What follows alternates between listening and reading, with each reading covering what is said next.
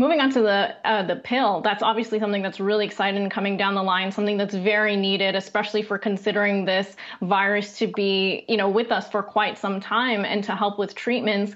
How quickly do you think we can get that really to the world? Because obviously you don't want to be in a similar situation as the vaccine. So have you thought about the distribution process there? Yeah. First of all, what is right now at stake is to make sure that we have one oral antiviral.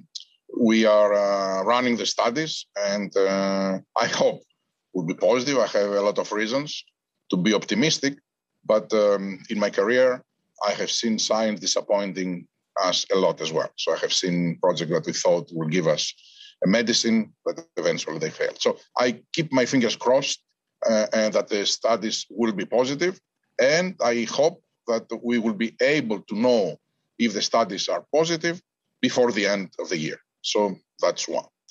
I have authorized just 3 months ago a bit over $1 billion of at-risk investment in manufacturing, which means that we already started ordering raw materials, cleaning new lines, clearing new lines, manufacturing lines, building equipment that is needed to manufacture that without knowing if it is going to be successful or not.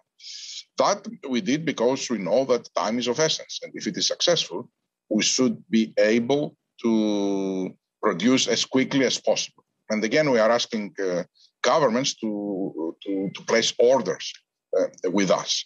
And we will do the same. So if someone comes from a low-income country to place an order, we will honor this order. And we will give an allocation. But they need to come to place orders. If they don't, we can't do it.